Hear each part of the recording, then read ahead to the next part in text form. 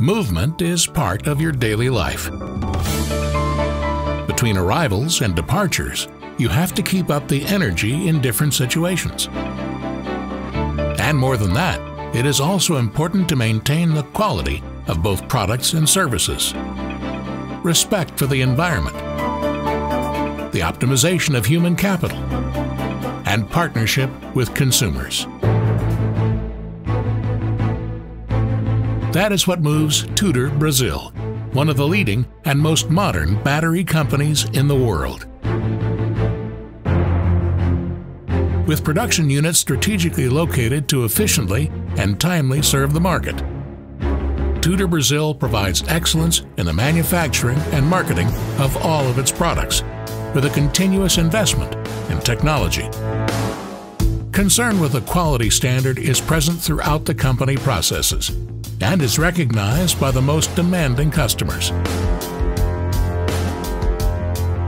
That is why Tudor has over 80 wholesale distributors in Brazil and abroad, over 10,000 authorized resellers, and provides products for original equipment manufacturers. The secret of such success lies in the production of every single battery. Using high-tech equipment, automation, and an experienced and skilled team.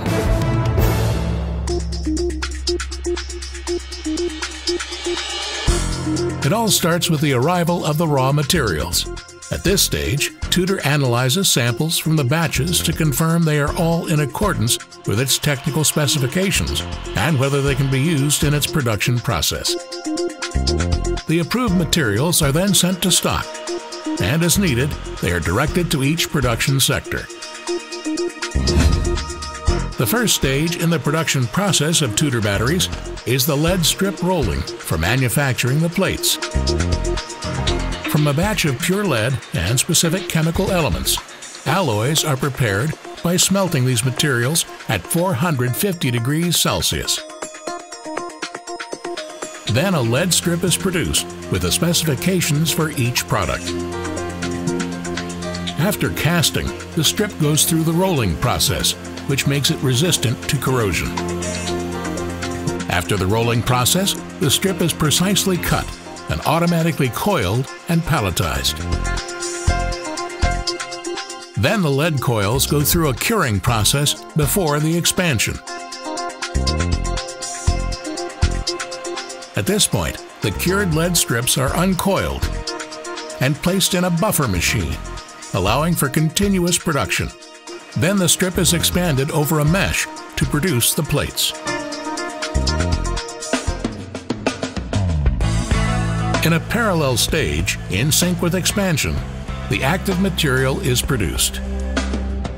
Cylinders are produced from pure lead ingots, which are fed into a mill for the manufacturing of lead oxide, the main component of the plate active material. The lead oxide is stored in silos, where it is left to cure before being used. Oxide, water, sulfuric acid, fibers, and other additives are used in the preparation of the active material. After preparation under strict temperature, time, density, and plasticity controls, the active material is dosed through a cone in a pasting machine that applies the active material onto the expanded mesh for the production of battery plates. These plates then go through cutting and fast drying before being automatically stacked.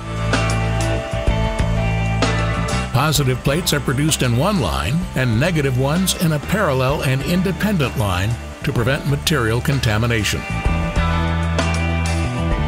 The plates then go to another stage in the process, where they are cured in special chambers under controlled temperature, time, and moisture. This stage is important to ensure the adherence of the paste to the mesh, allowing the necessary chemical reactions to take place. After curing, an approval analysis is made in the chemical lab before the batches are released for assembling the batteries. The assembly starts on machines that envelop the plates with polyethylene material, performing a series of quality checks, comparing them to standards, and automatically eliminating those considered out of specification.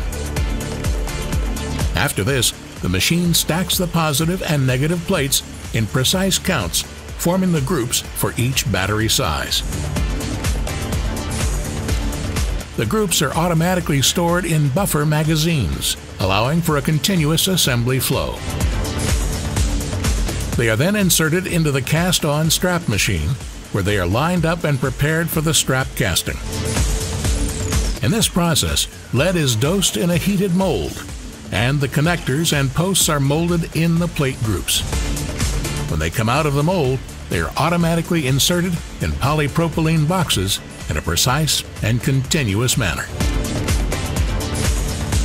After assembling, the cells go through a high voltage test to check the strap quality. At the next station, intercellular welding is performed, connecting all elements, and a new high voltage test is made to check the welding quality.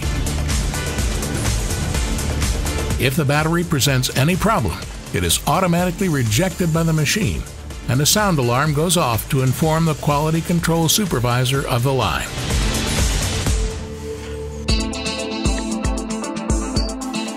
After the tests, the batteries undergo a terminal alignment control, and then the box and the lid are thermically sealed together. Next, the batteries go through the post-welding station, leakage tests, laser serial coating process, and finally, their height and weight are checked to comply with the highest quality standards. The approved batteries are stored and then sent to the charging system in batches. At the charging system, the batteries go through filling equipment to be filled with an acidic solution consisting of concentrated sulfuric acid and demi-water. Later, the batteries are transported and placed in formation tanks. In these tanks, each battery receives an electric current in a controlled formation, time, and temperature. After this cycle, the formation acid is removed. Then the batteries are filled again with a final electrolyte and have their level checked. Next, the overlid is sealed, and a leak test is performed to check the seal. The batteries are washed and receive the load viewer. They are then sent to the finishing sector. The finishing stage starts with the weigh-in. After this, the batteries are placed in an automated line where their poles are cleaned. Then they are sent to the pole measuring station, where they are checked with a dimensional scanner. A high current test is performed, which simulates an engine cranking, and the voltage of each battery is checked. The approved batteries are then sent to another test, the high voltage test, with the objective of detecting micro punctures in the plastic set or any sealing faults. The batteries are then sent to packaging, where they automatically receive their labels and the pole protectors are inserted. Here is also where the guarantee certificates are simultaneously encoded with the batteries. Finally, a thermo-shrinkable plastic film is applied and the batteries are stored on pallets. The pallets are wrapped with stretch film and are ready to be shipped to customers all over the world.